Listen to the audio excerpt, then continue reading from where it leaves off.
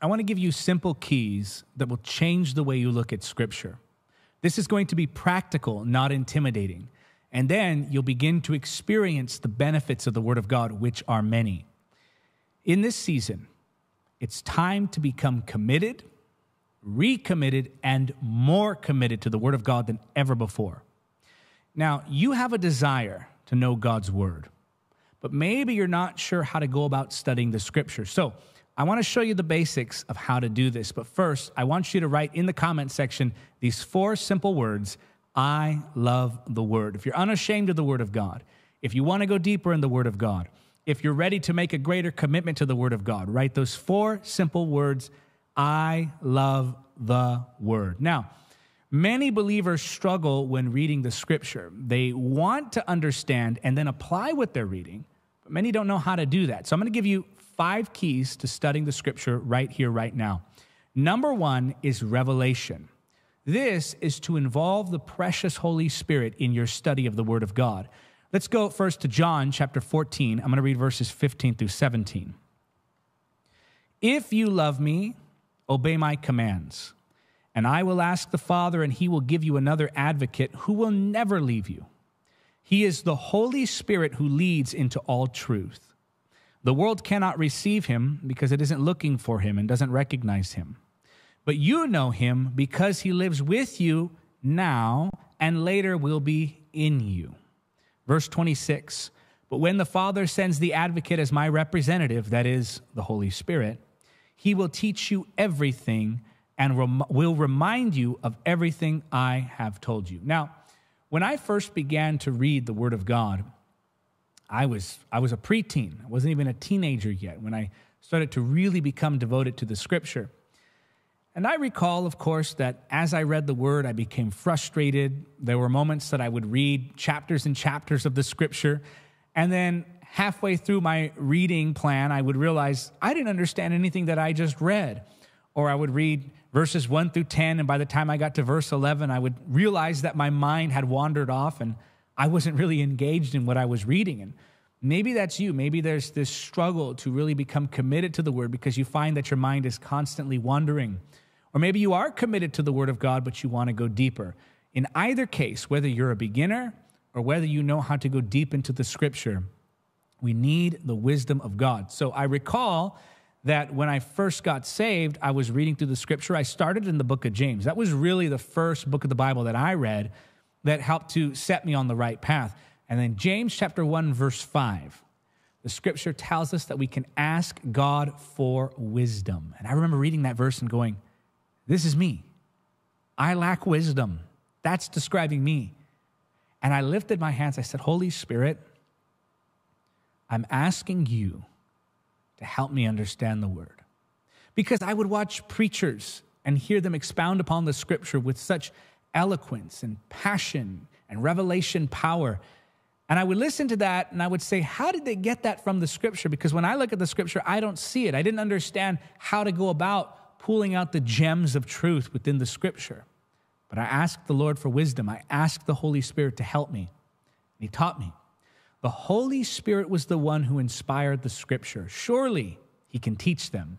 In 2 Peter chapter 1, we're going to read verses 20 and 21. The Bible says this, above all, you must realize that no prophecy in Scripture ever came from the prophet's own understanding or from human initiative. No, those prophets were moved by the Holy Spirit and they spoke from God. 2 Timothy chapter 3, verses 16 and 17 says this, all Scripture is God-breathed and is useful for teaching, rebuking, correcting, and training in righteousness, so that the servant of God may be thoroughly equipped for every good work. So here we see that the Scripture, first of all, 2 Peter chapter 1, that the Scripture was inspired by the Holy Spirit. Those prophets were moved by the Holy Spirit and they spoke from God, the Scripture says. And then 2 Timothy 3:16 says that all Scripture is God-breathed, or it proceeds from him, from his nature. It's of his Spirit. So the Holy Spirit was the one who inspired every word in the Scripture. And he can help you understand. Now, this does not mean that we don't need practical means of study.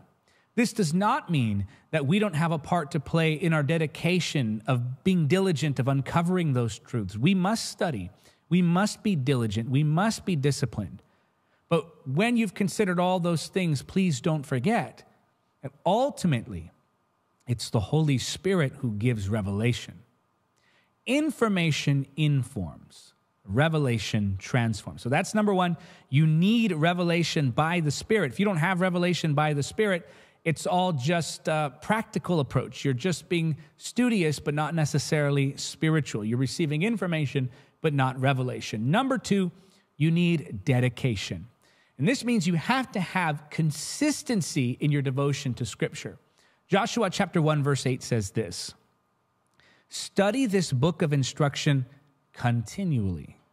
Meditate on it day and night, so you will be sure to obey everything written in it. Only then will you prosper and succeed in all you do." In Matthew chapter 4, verse 4, the Bible says, "But Jesus told him, 'No, the Scriptures say, people do not live by bread alone, but by every word that comes from the mouth of God.'" So in the book of Joshua, we see we're to study this book of instruction continually. So there's a consistency to it. There's a habit around it. In Matthew chapter 4, verse 4, we see that Jesus likens the word of God unto bread. Bread is something that sustains continually. You need to eat every day. And you have to devote yourself to the word of God with discipline. Remember, the Holy Spirit will give you the desire to know the word. The Holy Spirit will give you the desire to uncover revelation and truth. But you have to make the decision. You must implement the discipline. So you begin to pick up more than you realize as you read the word. And I understand, because when I first began to read the Scripture, it was all very confusing. I would come to the genealogies and wonder, is this really important? And yes, of course, even the genealogies are important. They chronicle something very important, which is, of course, well, we'll get into that another time, but the genealogies are important. The law is important. Everything in the Scripture is important because it reveals facets of the nature of God. It reveals how God interacted with humanity. There are so many treasures of truth buried within the Scripture waiting for you to uncover them. But again, I understand what that's like, where you start reading and then you're scratching your head and saying, I'm not quite sure what this is or what that means. And there's so many contradictions and so many people have so many different opinions. You can feel maybe so overwhelmed by the subject that it becomes, you become uninspired to read the word because of how much contradiction there is out there. But each time you read the Bible, you become more and more familiar with it. And that familiarity makes it easier to understand it. Repetition brings familiarity. Familiarity is the foundation of understanding. So, for example, the first time you go through the book of Genesis, it may seem like there's a lot going on. But then as you read it again and again and again, you start to notice there are consistent themes. You start to notice there's a consistent rhythm to the way it's written. You start to notice that there are main ideas that get broken down into smaller ideas. And then you start to begin to grasp all of the different concepts, and you begin to realize, okay, I'm becoming familiar with it. For instance, another example. If someone is reading, for example, about the Passover for the first time, they'll learn about how God sent an angel of death over the land of Egypt and about how God protected the Israelites through the blood of the lambs. But once they are familiar with that story, they're now more likely to make the connection between the Passover lamb and Christ's crucifixion.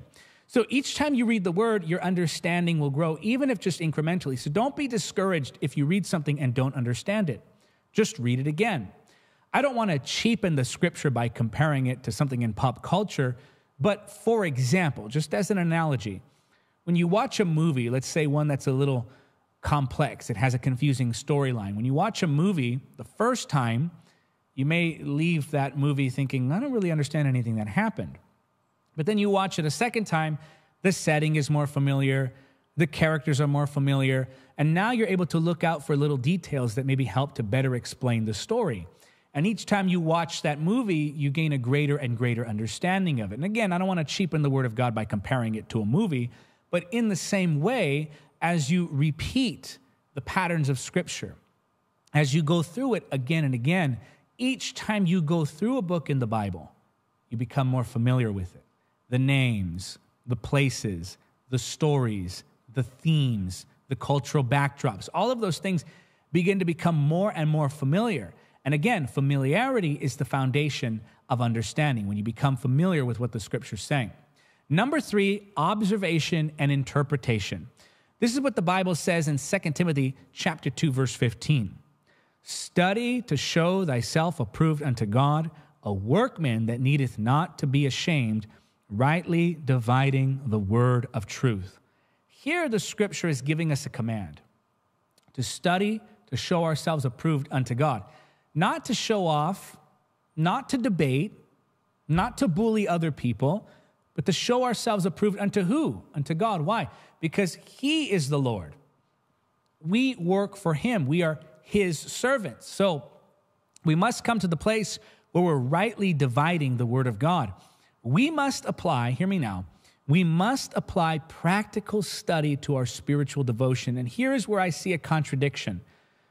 Many times, people who are a little more spontaneous or a little more, how shall I word this, inclined to the supernatural, they have an issue, generally speaking, with the rigid, foundational methods of studying the Scripture. And so, on one hand, you have the people, again, who are a little more inclined to the supernatural. They want experience. They want to feel God, know God, hear God. And there's nothing wrong with that. Nothing wrong with that at all. But typically, and again, this is a generalization, that kind of person kind of mocks or looks down upon the idea of studying the Word. They say things like, well, that's just head knowledge, or you're being puffed up with the Word, or the letter kills, but the Spirit gives life. That's an often misapplied scripture. But you get the idea. They're basically kind of snubbing this idea of studying the Scripture as if that academic pursuit or that discipline is somehow a contradiction to flowing in the Holy Spirit or being spiritual. And then on the other hand, we have Christians who are purely academic. It is all head knowledge. It's all about study. And they know about God, but they have very little experience with God. And they, likewise, they look down upon those who are a little more inclined unto the supernatural. But these two are not at odds with one another. It's not like the Spirit is fighting the Word. It's not like the Spirit is against the Word or the Word is against the Spirit. They work harmoniously together. What doesn't work in harmony are the parts of our flesh that has an issue with either one of those. So the people who rely a little bit more on the intellect, they might have a little bit of trouble when it comes to surrendering to the move of the Holy Spirit, the experience of the Holy Spirit.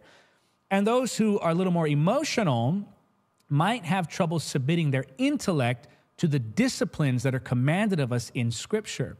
So we as believers must be devoted to the Word. Just because you study the Scripture doesn't mean you can't experience moves of God. In fact, those who know the Word are very safely grounded in truth. They have a foundation upon which they can base their lives so that they're not just tossed to and fro, so that they're not just picking up every doctrine that comes along or hopping on every trend that seems to be doing well, but rather they have a solid foundation in the Word of God. Now, the point of observation and interpretation is to uncover the intended meaning of Scripture. This means that we are looking in the Word of God for what is actually being communicated to us. And this is observation and interpretation. And really, the two are one. So when you're going through this, you're going to look at a few things. You're going to start with looking at the book. And in a moment, I'll have some visuals that if you're watching the video version of this, you can screenshot. If you're listening to the audio version of this, you can just go back over on YouTube and look for Bible Study for Beginners, 5 Easy Keys, the one from this year, 2023, in December. And then you can screenshot those, and that will, of course, help you to have some references there. So here's the way I look at it.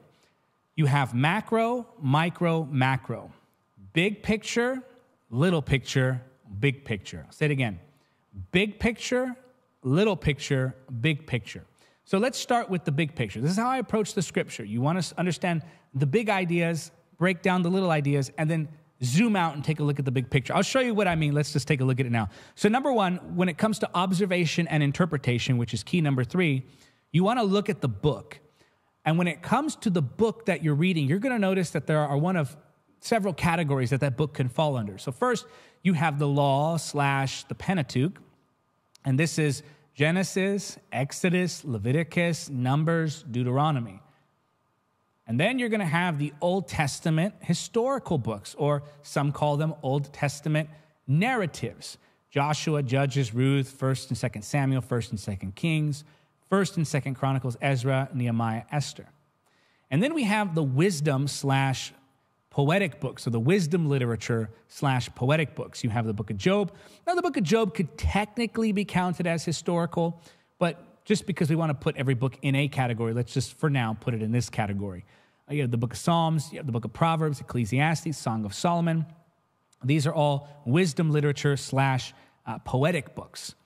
And then you want to look at the prophets. Now, some divide the prophets into major prophets and minor prophets. And no disrespect is meant by that. That just is a reference to the size of the book. I remember one time it was in a class, and my teacher, who was running the Bible lesson, didn't know that was the categories that they placed them in. So when I said something to the effect, I think I said, is Jonah a minor prophet? She looked at me, she said, minor prophet? What do you mean minor prophet? She got all offended. I was like, and I didn't defend myself. I just left it as it was. But that's the way it's broken down categorically. The major prophets are the larger books. Minor prophets are the smaller books. So prophets, Isaiah, Jeremiah, Lamentations, Ezekiel, Daniel. And then you can also have some of the minor prophets like Hosea, Joel, Amos, Obadiah, Jonah, Micah, Nahum, Habakkuk, Zephaniah, Haggai, Zechariah, Malachi, and so forth. And then you have the New Testament historical books / narratives. And this is Matthew, Mark, Luke, John, and Acts. And then you have the epistles. This is like Romans, 1st and 2nd Corinthians, Galatians, Ephesians, Philippians, Colossians, 1st and 2nd Thessalonians, 1st and 2nd Timothy, Titus, Philemon. Now, some divide even further the epistles and then the Pauline epistles. In other words, the epistles that everyone else wrote and the epistles that Paul wrote. And then some might put the book of Revelation in a category of its own. This is debatable. It's a hot topic, but Revelation, some say, is a category of its own. That's another subject for another time, but you get the idea. So the kind of book you're reading will have an impact on how the book is interpreted. For example, the way you study a historical book will differ from the way you study an epistle. In an epistle, I'm looking for teaching to apply directly to my life. In a historical book, I'm looking at how God interacted with people, and I'm seeing truths about his nature. So it's not necessarily directly applicable, but there are things that we can glean from those books that become applicable to our everyday lives. Now, some might say, well, there's a difference between prescriptive and descriptive scripture. By that, they mean some scriptures are very instructional, and some are just describing events that happened or interactions that happened between man and God. And I don't think that line is so harsh that you can't kind of have some crossover, because who doesn't glean truths that are instructive from what we would call a descriptive text? So that is often said. People say there's a difference between prescriptive and descriptive. That said, that's kind of put out there. It's a great rule of thumb, but it's not rigid. It's not scripture. You won't find that in the Bible. But it is a general good rule of thumb, or generally good rule of thumb, but I wouldn't be too rigid with that. And next, you're going to want to look at the author. Who wrote the book? The purpose. Why did they write the book? The overall theme. What's the big idea here? The overall tone. What's the tone that they're taking with the people they're writing to? You want to look at historical and cultural backdrops. You want to look at the recipients. Who's receiving the letter? Who is this record written for? So the author, the purpose, overall theme, overall tone, historical and cultural backdrops, and then the recipients. So this is good because studying this way keeps you from just making things up. For example, there's this idea that you can kind of take scripture and just be allegorical with it. Now, it's to some degree, there's some room to do that in some places, but sometimes people just take things way too far. Like, for example, in the book of Acts, the story about the man falling out of the window while the apostle was preaching, and he dies and they raise him from the dead. Okay, what is that? That's a historical mention of a resurrection that took place within the time of the New Testament church, or the early church, I should say. But some will take that text and they'll say, okay, well, actually what this represents is the man falling out of the window represents your dreams that have died and God's going to resurrect them. Or they'll say like, well, he fell out of the window because he had 1 foot in the church and 1 foot in the world, and then that obviously led to his death. Now, it may be true that if you have 1 foot in the world and 1 foot in the church, that it'll lead to a sort of compromised spiritual state, but that's not at all what the text is communicating. Again, it's just a historical record of an amazing resurrection story. And that's good. That's great. And so what can we glean from that? God is all powerful. God raises the dead things to life, that even death doesn't have authority over the power of Christ. So we understand to that degree we can glean some truth. But to take that and then to take every little detail of the story as if it has some very deep spiritual meaning, well, now you're forcing your meaning upon the text. And this is why I say that some Christians approach the Bible as if they're reading a fortune cookie, or even worse, like they're reading a horoscope, and they're asking, what does this mean to me today? How does this apply to me? To be clear, you should apply the scripture to your life. To be clear, the scripture should speak to your life personally, in a very personal way, and even in a very detailed way. What I'm simply saying here is that we're not to take our meaning and try to force it upon the scripture.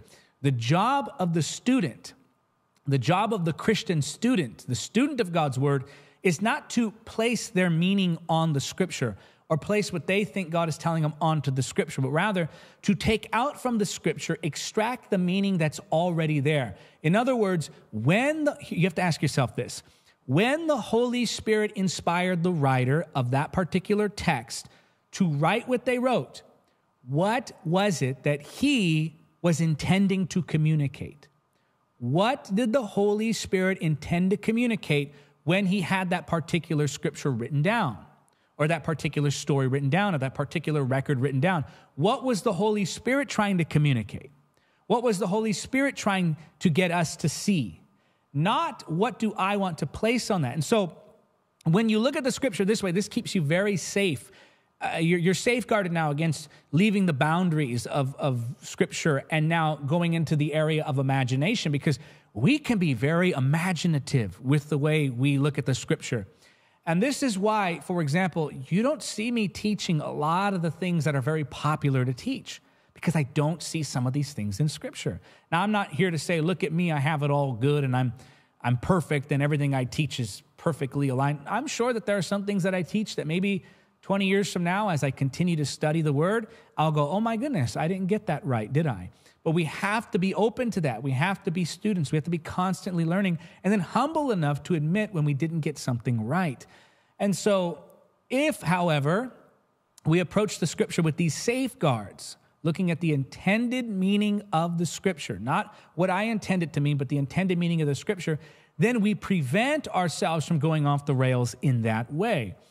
So then after you look at the entire, again, that whole backdrop, so author, purpose, overall theme, overall tone, historical and cultural backdrops, recipients, and so forth, now you're going to take a look at the chapters and verses. Now, keep in mind the chapters and verses were added later specifically for reference. So don't freak out about that. That is not considered adding to the Word of God or taking away from the Word of God, because you're not changing the meaning of the Scripture. Those were just added for reference. And so typically, but not in every instance, those chapters and verses are broken down into thoughts, clear thoughts. So as you read, you can use the chapters for reference. You can use the chapters to help you more easily find scripture. You can use the chapters maybe even to help you reach goals in terms of your Bible reading. But please, as you read the scripture, read in portions of thoughts.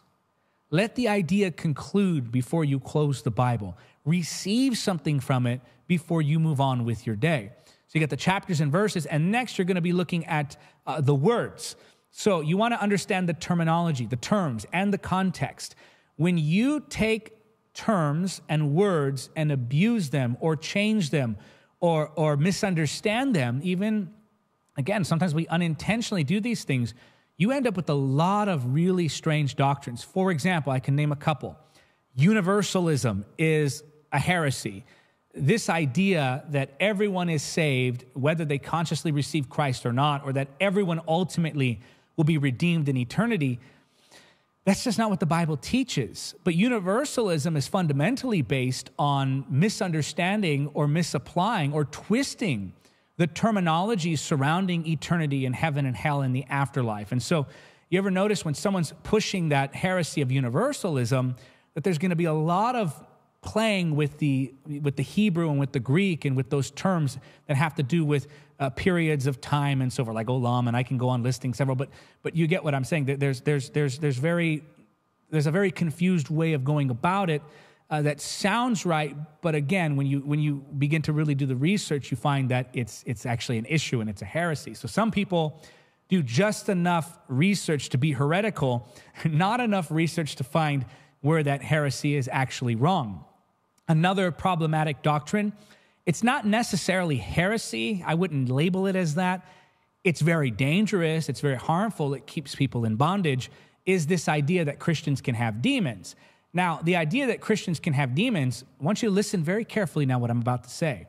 You look at the doctrine, the false doctrine that Christians can have demons, and you're going to notice that the basis for this doctrine is always first playing with the definition of daimonizomai, which is the Greek word for demonization. You look at that word and you look at that term, and you're going to find in order to build a case for Christian demonization, they always have to go back to that word and redefine daimonizomai. Daimonizomai, look it up in the Greek lexicons.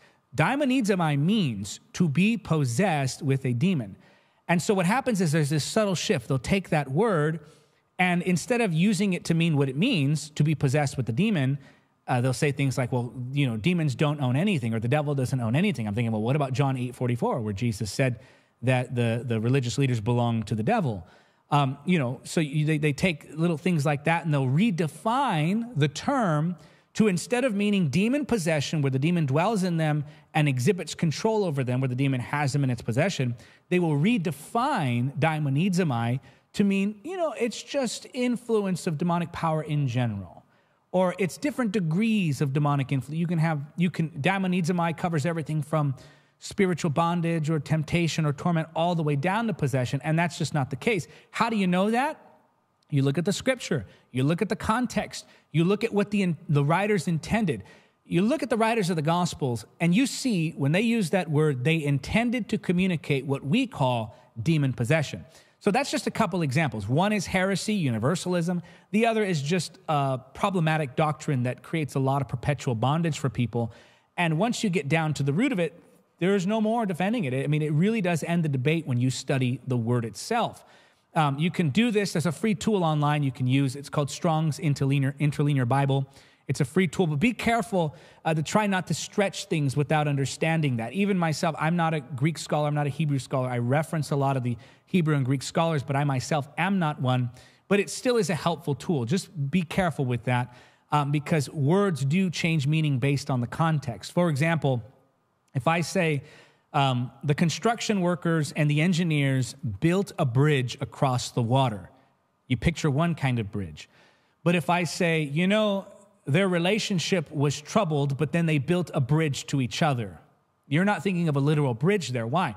Same word, different context takes on a different meaning. So again, to recap, big picture, author, purpose, overall theme, overall tone, historical and cultural backdrops, recipients of the letter or the document or the record. And then you break it down further to chapters and verses. Those are sections. Again, those are there for reference. They're helpful for understanding how to break it up, maybe set goals, but those weren't there originally. Then you look down into the finer details, the words themselves. What did these mean? Now you're back at the details. And then you go back big picture again, and now you have a better understanding. You have a solid framework for understanding what's being communicated.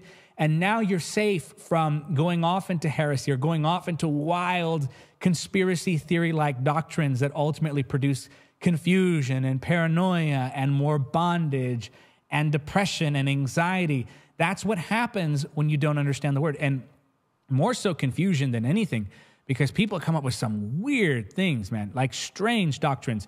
And if no one's there to check it, if you think, again, the word of God is like a fortune cookie where you can just open it, well, they quoted a scripture when they said what they said, so surely it must be true. The question is not, can they quote scripture with what they share? The question is, can they quote scripture accurately and communicate what the scripture is communicating? And that goes for all different doctrines, all different places, from heresies to just being off a little bit. That's a safeguard for you that I think will be very helpful. Number 4 is meditation. Psalm chapter 1, verses 1 through 3. Let me pull up the scripture here. Psalm chapter 1, verses 1 through 3. Oh, the joys of those who do not follow the advice of the wicked, or stand around with sinners, or join in with mockers. But they delight in the law of the Lord, meditating on it day and night. They are like trees planted along the riverbank, bearing fruit each season. Their leaves never wither, and they prosper in all they do. So here the scripture is talking about meditation. Now, this is important because this helps to keep the word of God in your mind. Now, I know that when we hear the word meditation, that may freak some of you out, but I'm not talking about the New Age concept of meditation. Worldly meditation says empty your mind, empty your mind. Why? So it can be filled with garbage. Godly meditation says fill your mind, fill your mind, fill your mind with what? With the word. What is meditation? It's simple. Meditation is repetition in thought. So as you do what I just gave you, you study, study, study. First, you ask for the Holy Spirit's help. That's going to be a big one. Then you have to be consistent in the word every day. Familiarize yourself with that text. Even if you don't understand what you're reading, keep reading again and again and again. It'll become more and more familiar. Then number 3, observation and interpretation. And those two empower one another. And then comes meditation. Now that you've received the truths, you've taken a bite of the meal, now you have to let it digest. If reading and hearing the word is eating, then meditation is digestion. Let me say that again. If reading and hearing the word is eating, then meditation is digestion. In other words, when you hear the word, when you read the word, it's like you're taking a bite out of a spiritual meal. But only when you meditate on it, repeat it in your mind again and again and again, only then does it become digested so that the nutrients of the word can help to fill the spirit, or your spirit is already filled, but to help give the spirit influence over the other areas of your life. Now, number 5 is application. This is so important. What's the point in knowing the word, receiving the revelation, being dedicated to it, being accurate with it, meditating on it, if you're not going to live it? Matthew chapter 13, verse 12 says, to those who listen to my teaching, more understanding will be given, and they will have an abundance of knowledge. But for those who are not listening, even what little understanding they have will be taken away from them. So Jesus said that what little understanding they had would be taken away. Why? Because they didn't do anything with it. So application is a part of studying God's word because it causes you to experience the word. Think about, for example, a pilot that's being trained. They can sit in that simulator all day, but eventually they're going to have to fly a real plane if they want to get their license. In the same way, you can read and study the word. That's great, and you need to do that. I stress the importance of that, so don't hear what I'm not saying. It's not just experience. You have to have it based on the word. So you receive the word in that way, but application, now you're living it, that is a part of studying God's word because it causes you to experience the word. Living the word keeps your fellowship with the Holy Spirit unhindered. And if you don't apply the word, your hunger for the word will dwindle. James chapter 1, verses 22 through 25. But don't just listen to God's word. You must do what it says. Otherwise, you are only fooling yourselves. For if you listen to the word and don't obey it, it's like glancing at your face in a mirror. You see yourself, walk away, and forget what you look like. But if you look carefully into the perfect law that sets you free, and if you do what it says and don't forget what you heard, then God will bless you for doing it. Again, that's James chapter 1, verses 20 to 25. I want to pray with you now, and I'm going to ask the Holy Spirit to stir within you a hunger for the word. Now, I know it's tempting at the end of the lesson to start clicking on other things, but I want you to allow this to be sealed now. Let's agree together in prayer. Father, I thank you that you are stirring that hunger for the word. Make us students, I pray. Give us a passion, a fire, a zeal to know you and understand you through your word. Will you just thank him right now? Thank him that he gave us the word. Lord, we thank you. We thank you for the revelation of who we are. We thank you, Holy Spirit, for inspiring the scripture. Now I pray, Lord, you would give us that desire for it. Help us to understand it. Cause us to be committed, I pray. Help us to remove distraction. We want to go deeper in your word, Lord. Take us to higher places, we pray. In Jesus' name. I want you to say it because you believe it. Don't forget to also, if you enjoyed this video, leave a like. That actually helps to spread the teaching even further. And I really want to stay connected with you. So make sure you subscribe to my channel, and make sure you also click that notification bell when you do subscribe, because if you subscribe without the notification, sometimes you get notices, sometimes you don't. But if you click the notification bell, then for the most part, you'll receive those notices. And now I want to invite you to be a part of what God is doing through this ministry, through your financial support. I'm asking you right now to consider supporting the work through either a single donation or a monthly partnership. All of it goes to help us advance the kingdom of God through the spreading of the gospel. Our ministry has a very simple, focused vision. Spread the gospel of Jesus Christ all around the world through the power of the Holy Spirit via events and media. So all of the media, the content, we release it for free. All of the events that we do, save for a few specialized events, they're free. We don't charge people to come in and hear the word of God to be saved. We don't charge people to come in to receive healing and deliverance. All of that is donor supported, and that's where we need your help. So if you've been blessed by this ministry, you heard something that blessed you, encouraged you, you received a revelation that transformed the way you looked at prayer, the Holy Spirit, or spiritual warfare. Maybe you received salvation, healing, or deliverance through this ministry, and it is God's ministry. It's not mine. I'm just a steward. But maybe you've been impacted. Will you do your part now and pay it forward? I know times out there are really rough.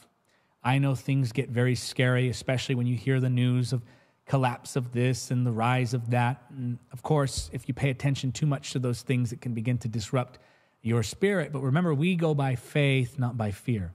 So I'm going to challenge you to walk by faith and see if God won't do a miracle. See if God won't provide. Give your support to this ministry, and I believe God will return it back to you.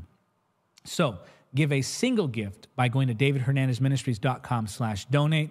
Become a monthly supporter by going to davidhernandezministries.com/partner. It really does make a difference. Maybe you've been on the fence. You're like, I think about partnering, or maybe you've opened up the donation link. You saw the form, maybe you even typed in some information, and then you just went, nah, I'm not going to do that. Yeah, that happens. And sometimes we can be a little afraid. Sometimes we're a little hesitant. There's that little part in all of us. Sometimes we can be a little stubborn, right? We're like, I don't know. If that's you, you've been considering it, you've been praying about it, you've been thinking about it, now is the time to act. We have great momentum at this ministry right now. Expansion, rapid. Growth, rapid. Favor, immense. Get involved with what God is doing. One more time, single gifts, davidhernandezministries.com/donate. Monthly support, davidhernandezministries.com/partner. We could really use that monthly support because it helps us to plan for the future. You can give a gift of any amount in any currency from any country. I'm just asking that you try our form first. And if the form doesn't work for you, then and only then switch to YouTube or Facebook giving. YouTube and Facebook take quite a chunk out. So try the website first. We take cryptocurrency, stock donations, all different kinds. Again, just go to the website. And I so appreciate your support. Thank you for standing with me. I love you. I appreciate you. I pray for you. And until next time, remember, nothing is impossible with God.